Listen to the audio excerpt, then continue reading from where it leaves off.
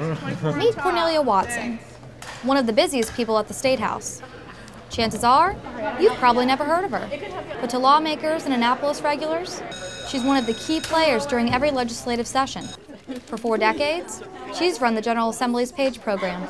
From the first day I walked in and I met the students and started doing the program, I just fell in love with it. And she's serious about just walking into her job. I didn't know a soul up here. I had no clue about the legislative process. And I presented myself at the Speaker's office for an interview, and I got the job.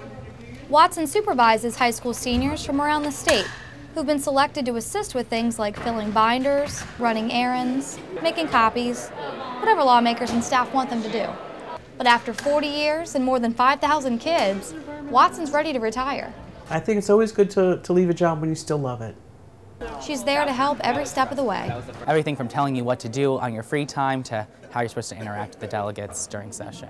She wants us to get an inside view as a student and, see that there's many opportunities for us out there. I never thought, I could do something for 40 years, but I see how happy Miss Watson is.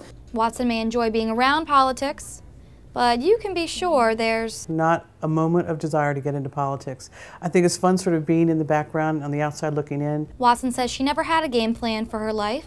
Her career at the State House just happened. But in her years of service, she's managed to leave behind a legacy that some say will be a hard act to follow.